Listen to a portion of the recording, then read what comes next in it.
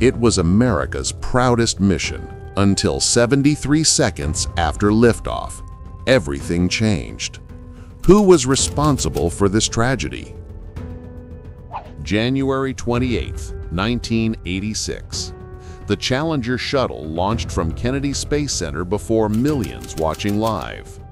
Among the crew was Krista McAuliffe, a teacher chosen to inspire students across America.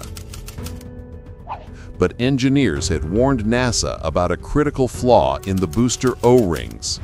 Cold weather made the seals fail just seconds after liftoff. At T plus 73 seconds, the Challenger exploded, live on national television. The nation mourned as investigators uncovered the truth. NASA knew the risks.